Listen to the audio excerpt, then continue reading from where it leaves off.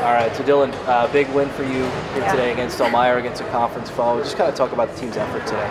Today was really intense. We had a lot of people out there, a lot of intense playing, and a lot of effort from everyone on the team. It was a total teamwork attitude today.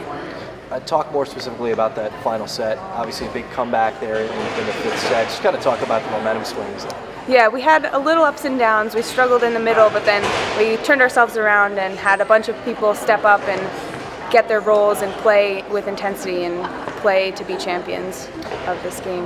And then finally, just kind of talk about starting conference playoff on the right foot and how important that is for the 2014 Bombers. Yeah, we definitely had some jitters today for the first Empire 8 game that we played, but in the end we came through and were able to put the ball down. And it was definitely a struggle for the first couple sets, and we definitely came around. Thank you very much.